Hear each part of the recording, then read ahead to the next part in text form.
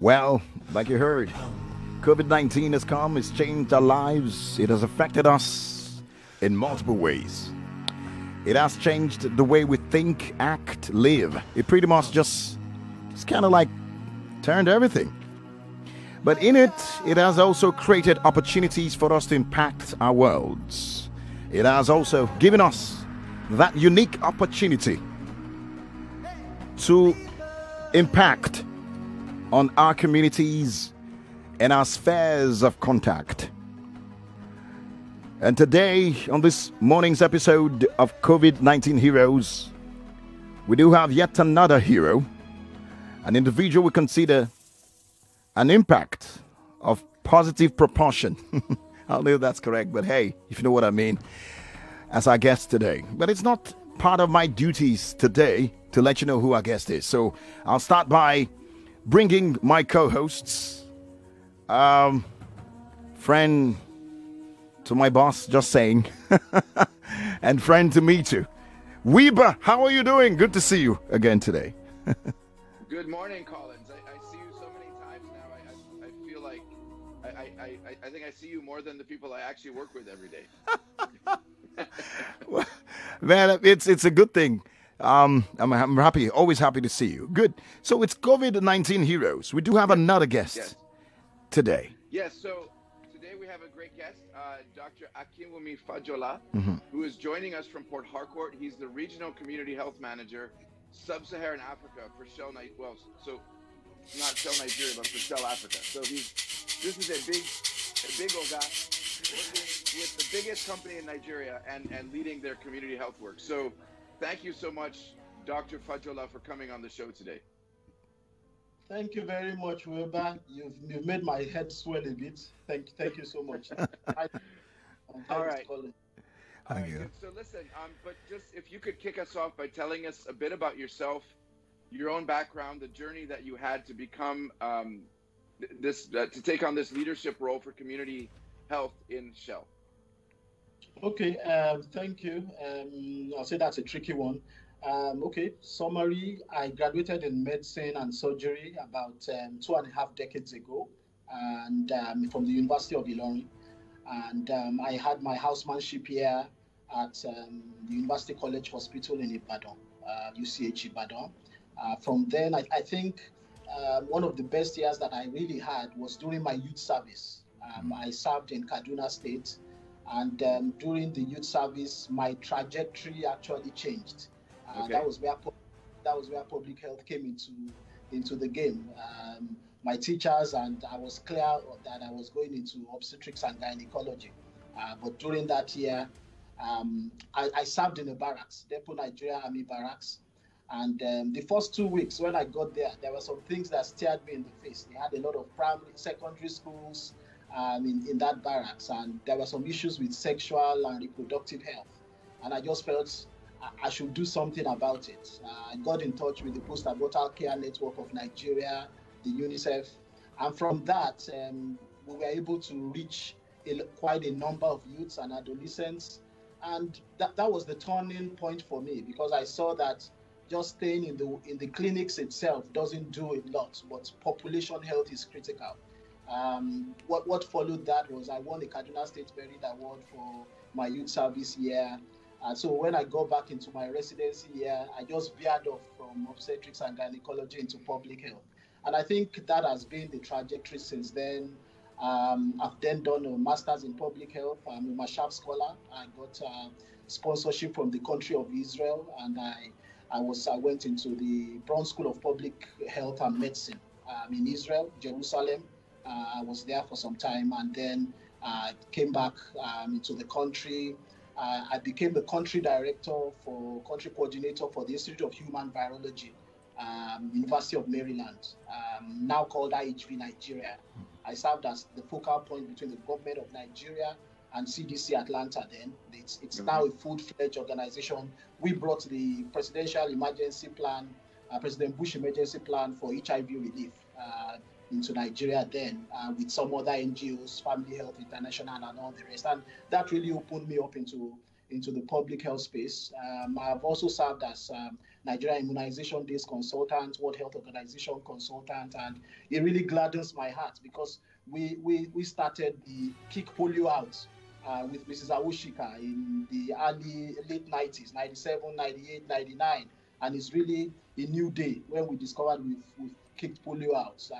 I've worked in Kano. I was co-facilitator in Kano, in Imo State, and so on. So it's been a new day. And from there, then I now came into Shell. And I mean, so many people ask me, why Shell? You know, why?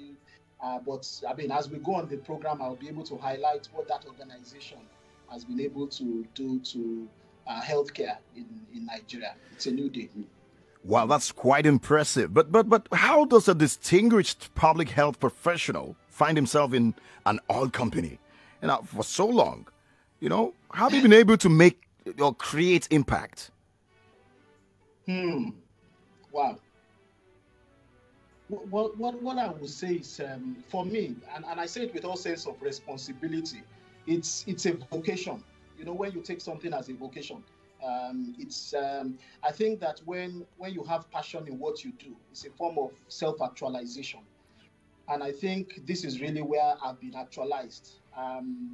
Going into communities. I work a lot in the Niger Delta, and I say it without any exaggeration. I've been to over 157 communities in Nigeria's Niger Delta and in so many other parts of Nigeria. And the people are the same. The people are happy. The people are joyful.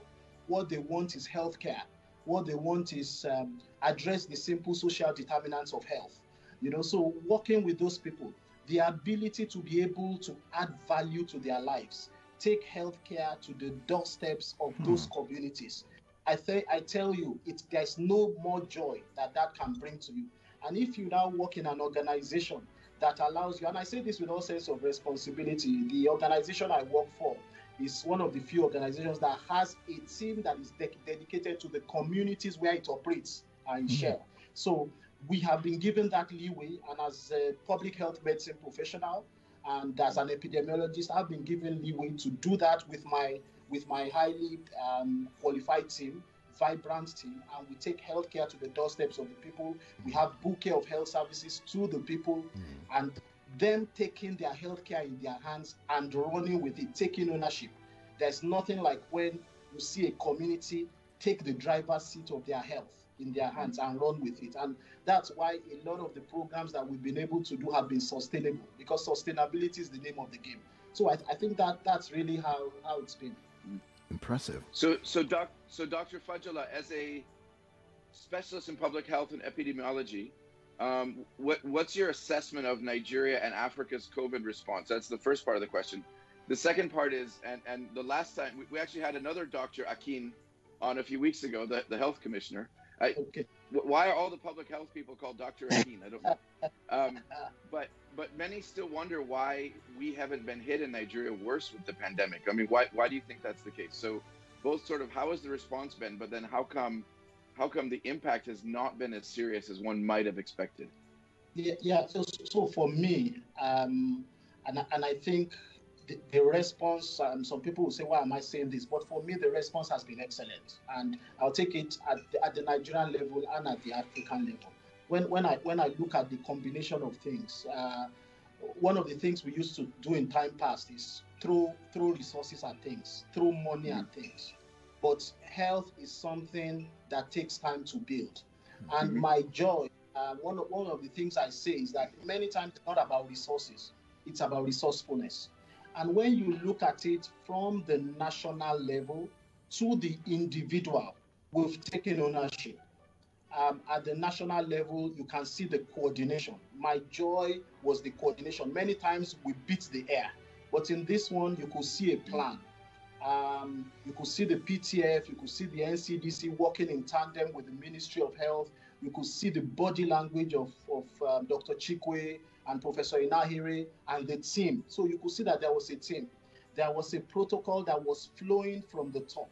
And the states, except for one or two states who initially did not join the bandwagon, you could see that there was a plug-in from the states. And you could see that there was the plug-in even from the private sector. And I tell you, everywhere where health and development has worked, it's always public-private people partnership. I call it PPP. You know, I put the people there, because if the people are not part of it, then it's nothing. And when we got to that level where the people on the street, also, yes, a lot of people still said, no, this is not there. But you saw that people took personal responsibility. In a lot of places, you see the people, they are the ones that will say, oh, wear your mask. So that's responsibility across the value chain. And I think really this response has done well. We've been able to build capacity, human resources for health. I tell you, the transformation in our health sector, we will see it over years. Because of this, because of the drops that have come from this, infection prevention and control has become a new thing in a lot of our facilities. Risk communication is now the order of the day. Collins and Femi have called us into their program. This is also part of the trick. And you can see the electronic media, the radio, you can see everybody has come in to take ownership and to drive it. So I think our response has been good. The collaboration in Africa has been excellent. I saw 1 or 2 countries just go verbatim into the NCDC website and just pull all the protocols on the NCDC website. But the NCDC shared it with them. So yes, we could have said, no, this is copyright. This is our stuff. But we started to share. And I think that's where that has come from. And when you look at the developmental partners, from WHO to UNICEF, to everybody has come into the game. If you look at the oil industry that I represent, the oil industry, you have competing organizations, but the organizations have come together for a common goal to deliver value. So I think we've done quite well. I would say we are close to an 80% trading. That's the truth. Well, still wondering, he speaks with so much hope and optimism and facts. He's our guest on COVID-19 Heroes on Nigeria's #1 for talk on 99.3 Nigeria Info. Now, I would like to know, Dr. Akin Fajola, let's on a high level, right? Tell us briefly about Shell's COVID-19 support strategy. Okay, Shell's strategy. Maybe before I go into that strategy, because it's so easy to talk about strategy, we are into this, and many times people talk about corporate social responsibility. This is not about corporate social responsibility. Okay. It's really not about social performance. Okay. It's about what is right to do, and that is what, as an organization, we want to do what is right. It's about shared value, because it's about you and me.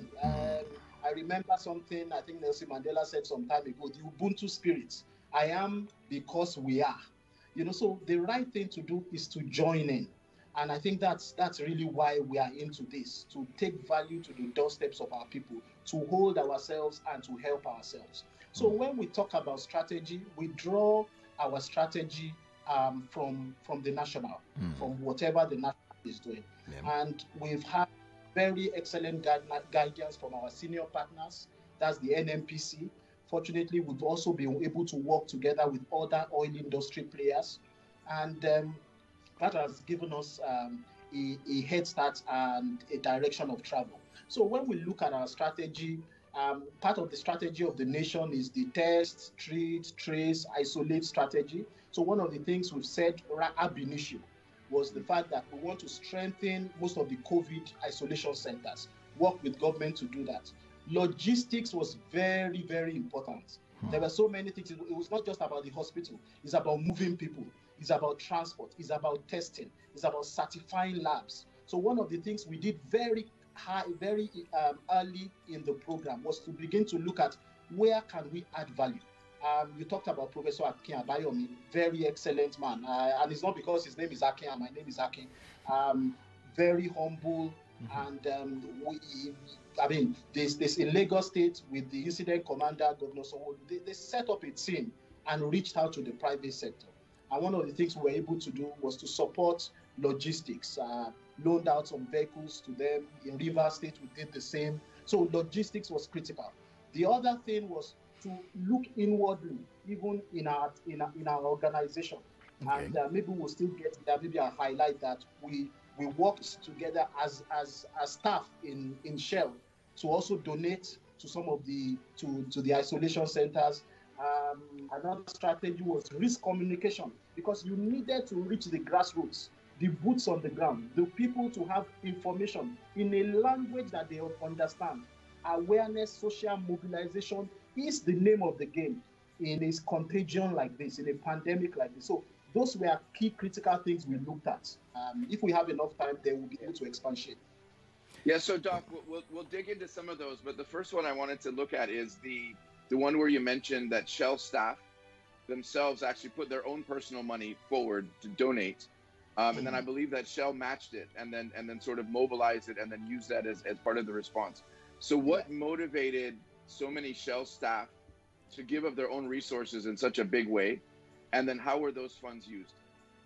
Well, I mean, truly, it's inspirational. Our organization has what we call the Shell Care agenda, Shell Cares. But it's not just about mouthing it. It's about really seeing the passion with which people carry this, because mouthing is a different thing and really doing the right thing. So without the prompting of the organization, the staff pulls together. This is not the first time the Shell Employees Care Program was doing this. During Ebola, some years ago when we had flood disasters in the Niger Delta, Shell staff actually came together.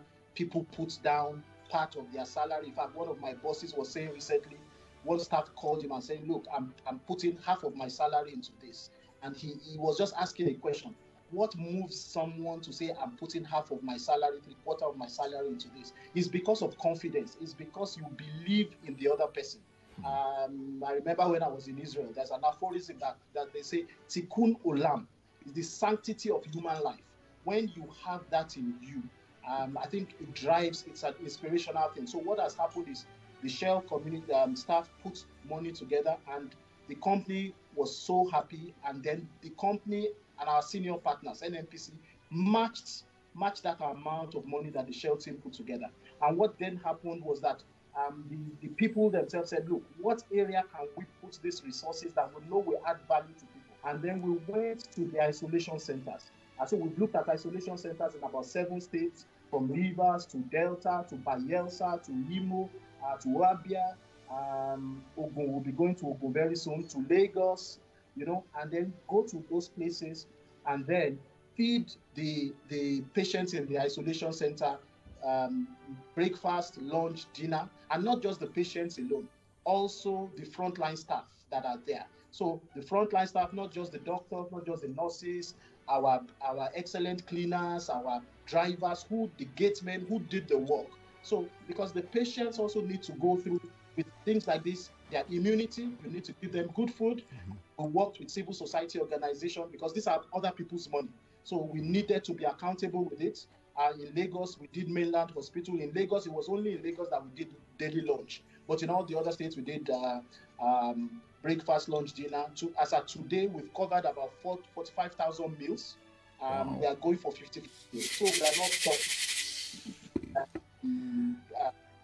It's just a thing of joy. That's the truth. Fantastic. I know you probably was wondering what happened, Collins. Were you trying to say stop? No, that's me celebrating, saying that it's quite inspirational what I've heard and what you just said. So picking up from what you said, Doctor, you talked about the fact that the support, the COVID-19, Shell's COVID-19 support focused on more on a number of states. You mentioned Abia, Bayelsa, Delta, Imo, Rivers. You also mentioned Lagos. You said Ogun and on your state. Now, how were these states selected?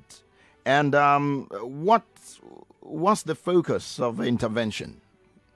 Okay. So, Collins, Shell has a large footprint in Nigeria, that's the truth, but a very large footprint in the Niger Delta. We have maybe I should just say three basic companies in Nigeria. SPDC, Shell Petroleum Development Company, covers the Niger Delta. Shell Nigeria Exploration Company, production company, SNEPCO, based in Lagos. A lot of our offshore activities, and it's pan-Nigeria. And then we have Shell Nigeria Gas, and that does domestic gas and other forms. So basically we looked at our areas. The focus is basically our states of operation first, and then next week we'll be going to Nasarawa State even to deliver value, to give a PCR machine and some other consumables there. Before COVID, we are in other parts. We are in the northeast, in Dikwa community, in Borno State. So we are going across the value chain. But like Colin said, we principally first focused on the companies in the states of operation. Okay. And what we began to do there was to look at testing capacity, infrastructure, critical equipment. So in all these states, we've given PCR machines that are very important in strengthening the laboratory capacity. Because when we started this, you remember that laboratory capacity was nil. We had only maybe about 10 or 13 molecular labs. And in River State, we strengthened the River State University Teaching Hospital molecular lab with 2 PCR machines, extractor machines that made the molecular lab start its first test. We then saw that University of Port Harcourt Teaching Hospital was also nearly ready. We gave another PCR machine there, ICU ambulances, ventilators, support, and so on, across the end-to-end process in these states. And the joy is that these have been used, because we also have our monitoring and evaluation mechanism. And we've gone through and see that these are being used. And the excitement and the joy, again, is the collaboration between the states and the people. And the fact that when you look at data, there is joy that the little that has trickled from this oil industry has added value to people, has added value to Nigeria's response in this pandemic. And I think it's a new day. A good one. So, Doctor, I think we're running short of time, but that's right. Let's go on another question. So, Shell also contributed sort of part of a big industry response. I believe it was a $30 million response under the NNPC, under the Industry Association. So who coordinated all that? And then what did that response consist of? And how was it like to work with all the competitors in one room and kind of all work together on this particular approach? So when competitors work together, you know that it's a big deal. And my joy, the way that the oil industry banded together with the country, our senior partner, the NNPC, I doff my hat to NNPC. We came together with the oil producers, technical service team, OPTS, and other, and there's a pot of about $30 million into different aspects of logistics, infrastructure, PPEs, and so on. And a lot has really gone into it. There's an accountability process that it follows. You know that the oil industry is always very accountable in these areas, and a lot has been done in that area. Time may not permit us. But something that is key that I need to say here is the way that the governments have worked with us, especially the state governments. And I mean, I say with all sense of responsibility, not because I'm here, but for Lagos State, from the incident commander, Governor Sanwo-Olu, to Professor Abayomi, and the war cabinet in Lagos State, the support has been tremendous. We've been able to work together. In fact, we saw at some point that Lagos State needed a plasma apheresis machine, because we needed to look at whether the plasma could treat, and we were able to provide this because of the support that we are also an essential service organization. People were coming into the country because production had to continue, but the state worked with us to make sure that protocols were followed, everything was done.